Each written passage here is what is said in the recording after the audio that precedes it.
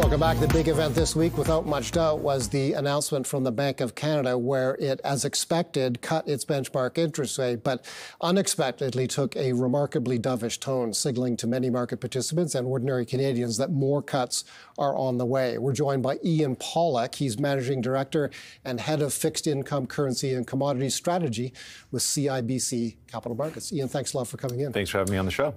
We were all, I think, a bit taken aback by the dovish tone of that announcement on Wednesday of this week. If you compared the July statement, the one that came this week, and the June statement, there were all kinds of changes to language that made it clear that the bank has now begun a cutting cycle. What were your thoughts? So you're right. It was a very dovish tone of events. And so I really took three main things out of it. The first one is they changed the characterization of the job market. So they now see the job market in excess supply. And really that has two implications. Number one is we know that they're using the jobless rate as a proxy for economic slack. And so what that means is it gives them confirmation that the economy is in a period of excess supply, that excess supply is going to push inflation lower. But number two, what's really important, it just means that when you think about the full range of cuts coming into the cycle, it sounds like this is a Bank of Canada that's going to do a little bit more. Because what are they worried about? You know, they're worried about non-shelter service inflation. That's being held up by high wages. If you see the job market in better balance, that means that they don't have to be as concerned about wages and inflation falls. I think number two is that, you're right, they removed all reference to the word gradual. It's that word gradual that's really been a characterization, a really focal point of this cycle. And so by removing that, it gives the market a green light. This is a normal cycle that has a cadence and a tempo that we should be used to, and it gives them the green light to keep going. The third and most... Keep going means one after the other after the other? Sequential rate cuts. Right, and just for context, we had thought they would skip rate cuts at the September meeting. We have changed our forecast. We now see a third interest rate cut in September, another one in October, and potentially, and this is really dependent on the Fed, maybe even a fifth one in December. But the most important turn that this Bank of Canada gave us this week is they said, we're actually nervous that forward-looking inflation may be too low. This is come on, this is a very different way of characterizing how they're thinking about inflation. And so if you go down the rabbit hole, and you look at the dirty details of the NPR, what they are saying is that they have a much faster view on population growth now, faster than the federal government, faster than they thought in April. And so they're telling us that maybe, just maybe, faster population growth is masking a lot of weakness in the economy, and this may be an economy that's already in recession. And there was all kinds of references. Tiff Macklem over and over again said the bank is concerned about weak economic growth at this point, and that would also underscore the bank's perceived need to cut rates to stimulate the economy.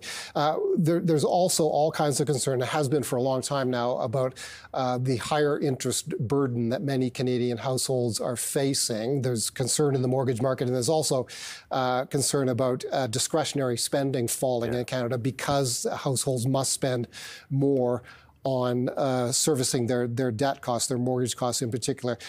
These rate cuts that you now anticipate, how much relief do you think they will deliver to debt-stressed Canadian households? So I'll tell you, I'm a very not popular person on the barbecue circuit, okay? Let's just paint a really easy picture. Let's say you're in a situation where the Bank of Canada cuts interest rates at the September meeting and goes all the way to next December. So they cut interest rates at every single meeting for the next 10 meetings. What would the fair value be of a 5-year Government of Canada bond yield? It would only be about 30 basis points lower than it is today. And so the question is, how is that gets transmitted into a mortgage rate? Are you really expecting mortgage rates to fall all that much? Because you and I have talked about this a lot, but this was the first hiking cycle in history where interest rate cuts lived with those hikes. And so this is not a surprise for the market. It's already been priced. And so my concern is that this raises the probability that the Bank of Canada may have to take overnight interest rates below that neutral 2.75 level they've talked about. Just back up and tell us that again. You're saying that a series of 5 or 6 rate cuts of 25 basis points apiece by the Bank of Canada will only dent the yield on a 5-year Canadian bond by 30 basis points? No, I'm telling you if they did 8 more rate cuts, that it would only dent the bond yield maybe by 30 or 40 basis points because we were already priced for 7. And so that incremental addition of the new cuts only adds a marginal impact to that 5-year yield. And so I think when we think about this interest rate relief that everyone is looking for, it may not be as realistic as people think.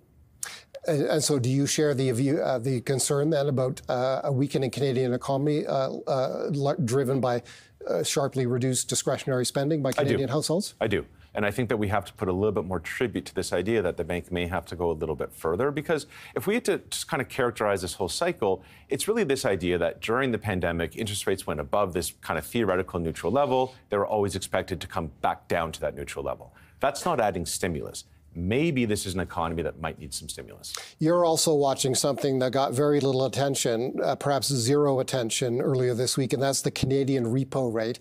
Begin your thoughts with that, but just by explaining to our viewers what the repo rate is. Okay, so the repo rate, I think the easiest way to think about it, it is the clearing rate of leverage in the system.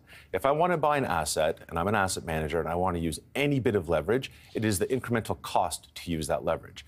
And so, when we think about central bankers, they lower, they raise interest rates, it's not like Gandalf the Great's behind us and he waves his wand and all of a sudden it happens. It relies on a very complex series of non-arbitrage conditions in the short end and a push and pull of market participants to get that interest rate where the bank wants it. That transmission mechanism is impaired right now. And it's impaired for two reasons. The first reason is somewhat regulatory in nature.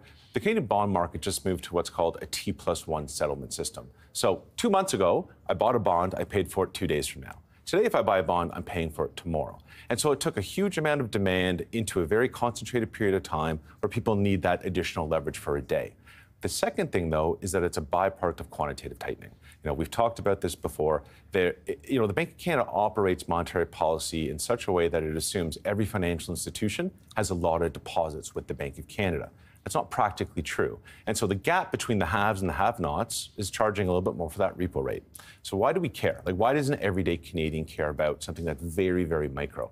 Because at the limit, interest rates aren't falling to the degree they should because policy is not being transmitted as fast or to the degree that it should. And so that stunts aggregate demand at the limit. And it may sound a little bit sensational, but this is a problem. And it's a problem that we've highlighted for many, many months. And my message to the Bank of Canada, even if they're listening right now, stop quantitative tightening. I think that the lowest comfortable level of reserves has been misjudged. And so the bank right now thinks that quantitative tightening will stop in 2025.